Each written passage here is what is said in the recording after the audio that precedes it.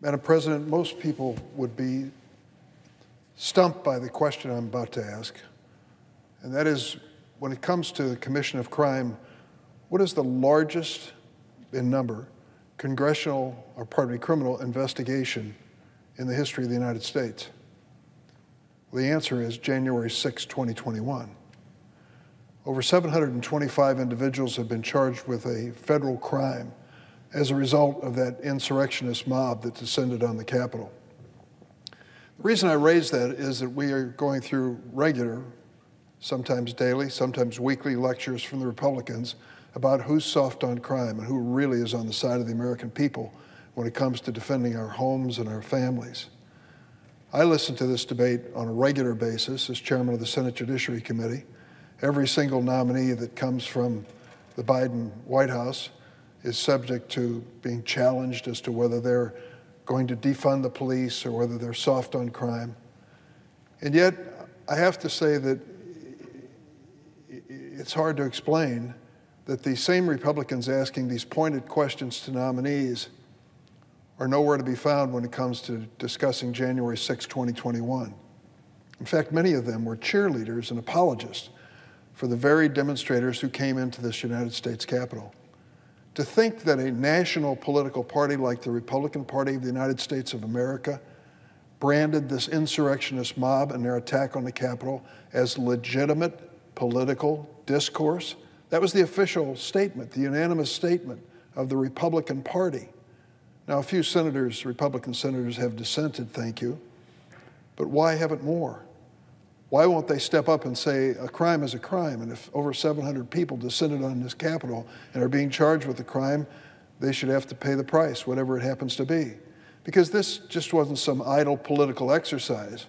At the end of the day, we had 6 people dead as a result of that insurrectionist mob, including law enforcement officers, and 140 law enforcement officers attacked during the course of that day.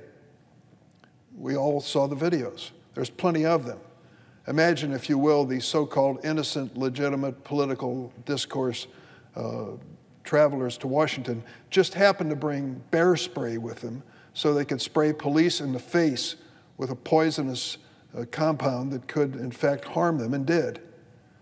Does that sound like a group of political tourists to you? It doesn't to me. These were violent individuals who are being called to task for having assaulted this Capitol, broken down the windows and the doors, came in here aping along these desks and chamber, forcing the Vice President of the United States and the senators who were there that day, and I was one of them, to exit by the back door for their lives. And here we have this "we're not soft on crime" message from Republicans who are making excuses. Not to mention the former President Donald Trump who said, given the opportunity, he would pardon these demonstrators. No surprise in light of what he's done in the past. But being lectured to regularly by the Republicans about who respects law enforcement and who's soft on crime, most of them cannot answer the basic question of what they would do when it comes to the January 6th demonstrators, and the answer that they give is totally insufficient. And Madam President, you know personally, because you were here on the floor yesterday, that isn't all of it.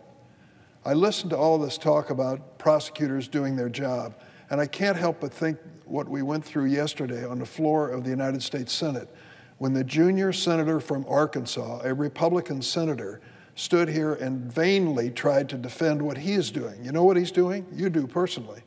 He is stopping the appointment of U.S. attorneys, federal prosecutors in state after state, and he's stopping the appointment of U.S. marshals who keep those courtrooms safe and the judges safe and transport prisoners and seek out fugitives. He is personally stopping them from being appointed in the ordinary course of business in the United States Senate. And you have to ask yourself, why? There must be a problem with their qualifications. No, there's not a single question being asked about the qualifications of these individuals. Mr. Frierson in the state of Nevada is a person that you and Senator Cortez Masto described on the floor yesterday, who would be the U.S. attorney there, and clearly is well qualified for that position. The same is true in Illinois. Our choice, Senator Duckworth and my choice, For the U.S. Marshal to serve in the Northern District of Illinois is an individual with 30 years of law enforcement experience, a chief of police in one of the larger suburbs of the city of Chicago. Do we need a U.S. Marshal's office to be reinvigorated and dedicated to its purpose? Of course we do. It wasn't that many years ago when the family of one of our highly respected federal judges was literally murdered in their home by a deranged individual who didn't care for the way he was treated by that judge. It's a very real question of personal safety. And yet one Republican senator from Arkansas is stopping the appointment of these U.S. attorneys and U.S. Marshals to execute the laws of the land. Don't tell me you respect law enforcement, and don't tell me you want to fight crime, and then turn around and tie the hands of the Department of Justice, keeping U.S. attorneys off the job and U.S. Marshals away from their responsibilities. That is the reality. If we're going to get serious about fighting crime, and I believe we should, it's all hands on deck. Every federal law enforcement official should be doing their part. They cannot do their part when the junior senator from Arkansas stops us from even approving their appointments to these positions. These appointments remain vacant, and we pay a price for it. And when we receive lectures from the minority leader or from others on the floor about respect for law and law enforcement, I'd say he ought to start in his own caucus. He ought to call in the junior senator from Arkansas and say, enough, you're stepping on our message. We're trying to show that we're for law and order, and you are stopping the appointment of U.S. attorneys and U.S. Marshals who are dedicated to that purpose and risk their lives to do so. That is not consistent with good law enforcement or sound law and order as far as I am concerned. And let me conclude by saying that the nominees that come before the Senate for these judicial positions are a wide variety of individuals with amazing backgrounds, incredible backgrounds, and consistently rated unanimously well qualified by the American Bar Association. It's true that some of them used to sit at the other table in the criminal courtrooms, not at the prosecutor's table, but there's nothing wrong with some balance on the court, making sure that we have all points of view considered and certainly above all, the law considered.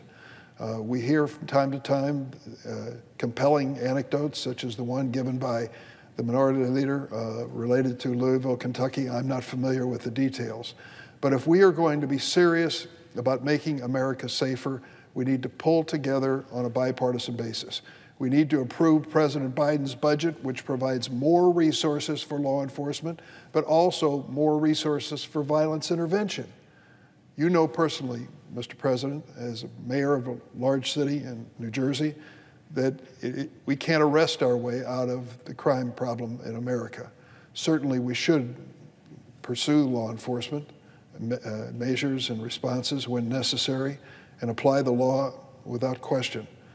But it takes more than that. And if we're going to reach into the communities around America and try to stop this violence before it occurs, then we have to look at other approaches. I'm happy to report that last week we announced the introduction of the Violence Against Women Act. And this is a measure which for 4 years we've been trying to find common ground. We did it. We finally did it. I want to salute Senator Feinstein as the lead Democratic sponsor. I was happy to join her. And I also want to salute Senators Lisa Murkowski and Joni Ernst from Alaska and Iowa, respectively. They have done such extraordinary work putting together a bill. And you say to yourself, how does this fit in, violence against women, to the question of crime in America? Well, I can tell you, Mr. President, you know this personally, and it's worth repeating, that when I went to the juvenile facility in Cook County years ago and said, who are these teenagers who came to the earth in the usual way and then turned to gangs and guns and killing wantonly? What happened to these kids along the way? Well, there are plenty of reasons and issues relating to mental health. But one of the things that was compelling was the observation that over 90% of them have been victims of trauma. And trauma comes in many forms, not just physical trauma, but to witness trauma on another person, to be a victim yourself, to have a home where there's no support, no encouragement, no values being taught. Those kids are the ones who end up many times in these predicaments. What can we do about it? Well, we can ultimately arrest them after a crime is committed, but that really doesn't solve the problem. We've got to do what we can to intervene in their lives at a stage where they can be saved. I don't believe that everyone can be saved, but I do fundamentally believe in redemption and our responsibility to engage in it. And that's why this Violence Against Women Act is so important.